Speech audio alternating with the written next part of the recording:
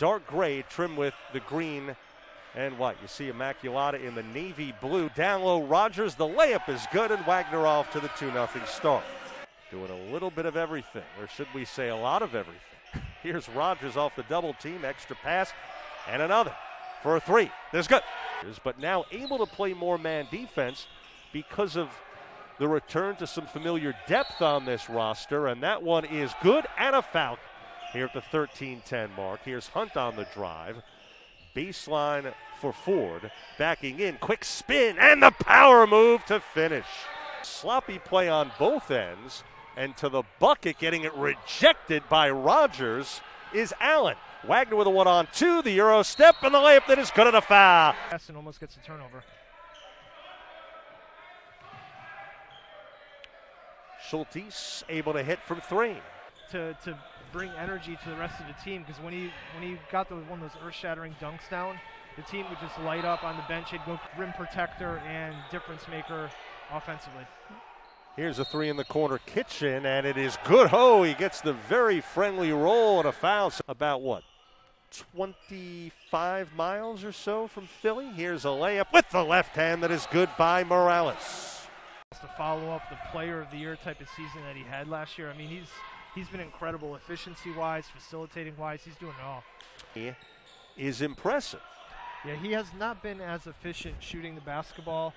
There's a little more traffic around the rim. He's just commanding a little more. The max of Immaculata, Ryan, but not mighty in the height department. I don't know how to follow that one up.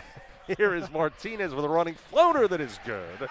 He's got a little bit more range in Taylor. He could step out and shoot it kind of like the top of the key, but they're similar in that respect. Behind the arc, that's where guys like Nigel Jackson and Price Noel are very important. From the intimate crowd here tonight, and off the steal, right on cue. Here's Morales driving, and the finger roll that is good at a foul. Got the two, and it could be three. Here's Alex double teamed on the baseline and gets it back outside. The returnees, here's Williams for three. He's got it. Front court, Schultes gets it back out. His three-pointer is good.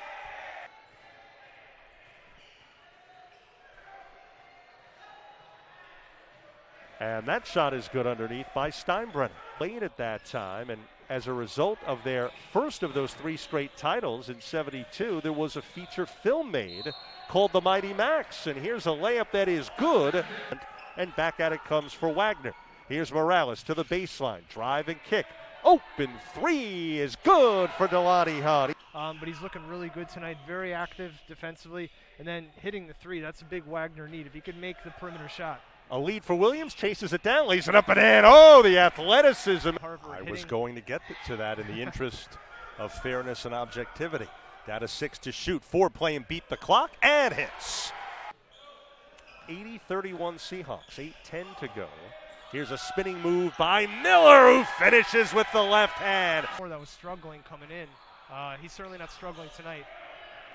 Off the Morales miss, the outlet for Steinbrenner to the bucket, rejected! That doesn't surprise me. He was actually 82nd in the country in assist rate at 30.5 coming into tonight, so he's been a terrific facilitator.